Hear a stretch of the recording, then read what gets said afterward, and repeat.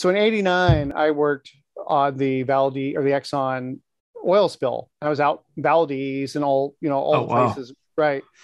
And so I was just a kid. I was 19, and what happened is that thousands of civilians. There were some contractors too, but there were professionals, but lots of just non-professionals like myself were instead of fishing, the fishing boat captains and crews were commissioned to basically house all the workers. So we lived on fishing boats that year instead of fishing, we were just going around. And I'd never been in that part of the country. But long story short, it doesn't really matter. The point is I worked with this one guy, and we'll just call him Bill. So I'm 19. Bill's probably 32, 33, about my height. Uh, he weighed probably, I'm going to say about 160 pounds. So he's like average height, weighed about 160 pounds, skinny, pot belly.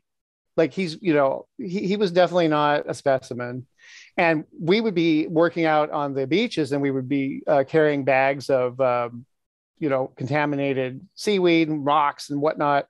And the bags were up to 80 pounds. And he would have to dump out some of the bag. He would never carry more than about 40 pounds. Sweat be pouring down. He worked really slowly, chain smoking. He's always smoking. Whenever we'd have time off, he'd drink like the weekend away, that kind of thing. So this guy is, I could carry, I mean, I literally had to carry him a couple of times because he got so tired. But there was this really interesting thing that happened. We had a little bit of downtime, and this kid that worked for the boat crew, probably in his early 20s, about 6'2", 6'3", 240. And he looked like a movie star. He was just, he liked to, work with no shirt on, not an ounce of fat on him, and big arms, big chest, big back. And he would do these contests where he would skin like these 300-pound halibut in like 20 seconds. He'd go, all right, ready? And they would time him, and he would, so this guy was badass. He's taking, oil drums, and he couldn't carry one around. They weigh 600 pounds, but he could flip one up without a lot of effort. I mean, this guy was a beast. And what happened is, as with a bunch of young guys, the arm wrestling tournament began. But because there were older guys mixed in, the arm wrestling tournament for money began.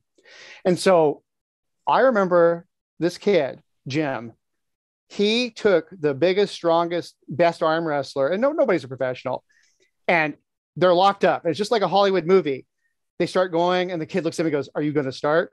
And then he just slam him, and the guy would be like crying, holding his arm because how hard he slammed him. Finally, my buddy Bill, he's just sitting there smoking, and like the second, like this had kind of died down. They did it for a day, and the next day, the kid had beaten one or two guys, and nobody wanted to arm wrestle him, and it was like $50 to arm wrestle him, whatever it was.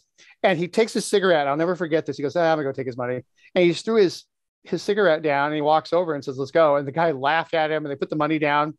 They lock up, and this kid towers over him, and they go in like this. And Bill just looks him in the eye, and he goes, "Are you going to start?" He slammed him as harder than that kid had been slamming everybody. The kid wasn't able to even use his knife hand the rest of the day. He was walking around holding his arm. So Bill comes back with his wad of money, and he goes back to smoking and being lazy and like a little sloth, like a little panda bear. And I said, "Are you a pro arm wrestler?" He goes, "No." He goes, "I've arm wrestled like 50 times in my life. I've never lost." And I said, "Are you sandbagging? Like when you're carrying stuff, are you just," I said, "I've known people that are a lot stronger than they look." He goes, "No." He goes, "Those bags are heavy." I said, "What's your secret?"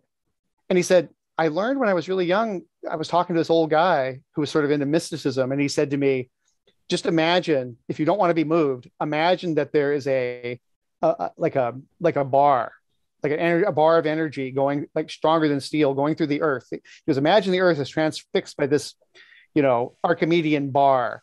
He goes, "And it goes through whatever part of your body you don't want moved." He goes, "So I imagine I don't want my arm moved." He goes, "No one can move my arm." He goes, I don't think you could like push it over with a car." He goes, I literally think my arm might break."